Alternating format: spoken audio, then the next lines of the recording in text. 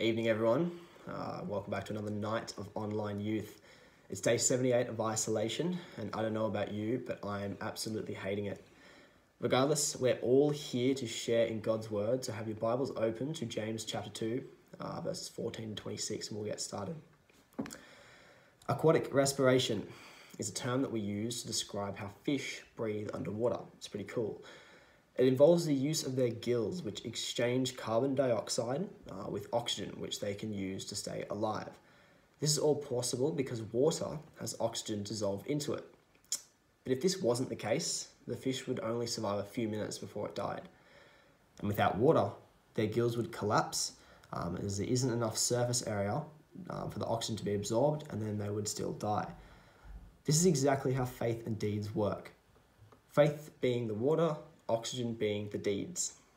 Faith without deeds will not sustain, and deeds without faith is useless. Let me explain.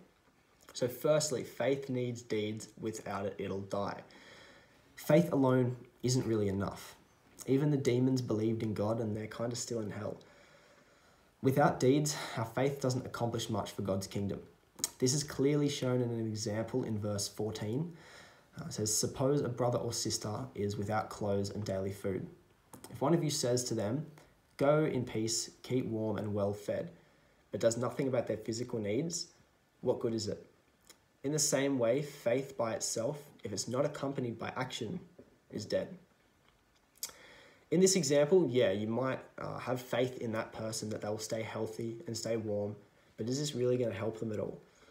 In the same way, we might believe in God's message of salvation, but if you're not acting on it and actively telling people about him, that faith that you have isn't really doing much for his kingdom.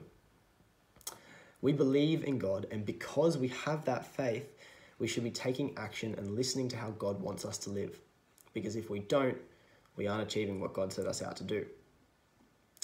Faith isn't just useless without deeds, but it also doesn't last. Have you ever heard the expression, if you're not moving forward in your faith, you are moving backwards? It's the whole idea behind the next step idea that we had at church a few months ago. So it means when people aren't taking an action to serve God and live out his will, their faith slowly starts to deplete. It's kind of like a car. We have faith that it will drive along, but if that's all we give it, just faith and no fuel, then it's eventually going to run out and die.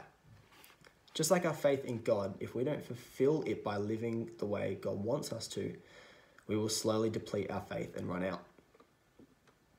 Also, if we just believe that the car will drive, but never really use it, it's useless. It's just sitting there. In the same way, if we have faith in God but never act on it, then it is also useless, as we aren't using it to complete God's will. So, what are some practical applications and ways that we can back our faith with our deeds? Here is a few. Firstly, always be looking to take the next step in your faith, either by committing to reading the Bible and praying more, and actually doing it, not just setting a plan and forgetting about it, like we all suffer doing. Take up a role in serving God is another one. There's many ways that this can be done. Sharing a testimony, helping out at church and welcoming, Bible reading, supper, or even leadership for the older youth. Helping out at Spark or Explorers. Another one can be sacrificing things for God, just like Abraham was willing to do. So not hanging out with your mates on a Friday or Sunday night when you know church and youth is on. Or going to your school's Christian group, even if it means you have to miss out on a sick handball game. Or plan to get your schoolwork done ahead of time so you can actually read the Bible and pray and go to church. So faith needs deeds to stay alive. So act out your faith in the way God designed you to. What about deeds alone? Well, deeds alone unfortunately can't save either. In this passage, James mostly just talks about faith without deeds and how it's dead. But what about the other way around? What about just deeds? Do we need the faith? Well, Matthew chapter 7, verse 22 to 23 tells us this isn't going to cut it. Many will say to me on that day, Lord, Lord, did we not prophesy in your name, and in your name drive out demons, and in your name perform many miracles? Then I will tell them plainly, I never knew you. Away from me, you evildoers. Wow, this sounds pretty harsh. These people are called evildoers for doing works in God's name. but where was their faith? Did these people believe in God? Did they believe that Jesus was sent to die for their sins? Well, Jesus knew that they didn't have a faith. Without a faith, were they even doing it for God? And if not, what was their intent? Well, they were doing it to make themselves look better, just like what the Pharisees did. They always followed all the laws. They always prayed in public places and did anything for God for others to see. They didn't care about why they were doing it, just who was there to see how righteous they looked. These deeds that we do to make ourselves look better have no faith supporting them and don't bring us any closer to God. However, having deeds but no faith may not be intentional. We live in a society that is obsessed with what you do, how hard you work, how cool and popular you are. This makes it so easy for us as Christians to fall into a trap of thinking that this is what God wants us to do. It's not at all. God doesn't want us to be his slaves, toiling away for him in fear of not pleasing him and not meeting his expectations. God loves all of us as he made us as his children, and he wants us to have a relationship with him, knowing who he truly is and having a faith in what he promised, eternal life. Remember, we are saved by grace through faith. I like to think about it as like having a dog, all right? Every day you feed it and take it for a walk when it needs the exercise. And it turns out this dog is actually really cute too. So you take lots of photos of it and you post it on Instagram and you get lots of likes. But will the dog really love you back?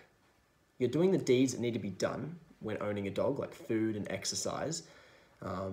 But if you don't play with him, if you don't pat him, if you don't spend time with him, is he going to really love you back?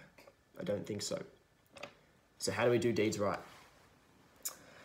A really good example of deeds done poorly is the Fast and Furious franchise. I'm sure you've seen all the movies, or some of them at least.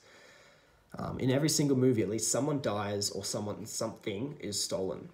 And then at the end, they all gather around a table and pray.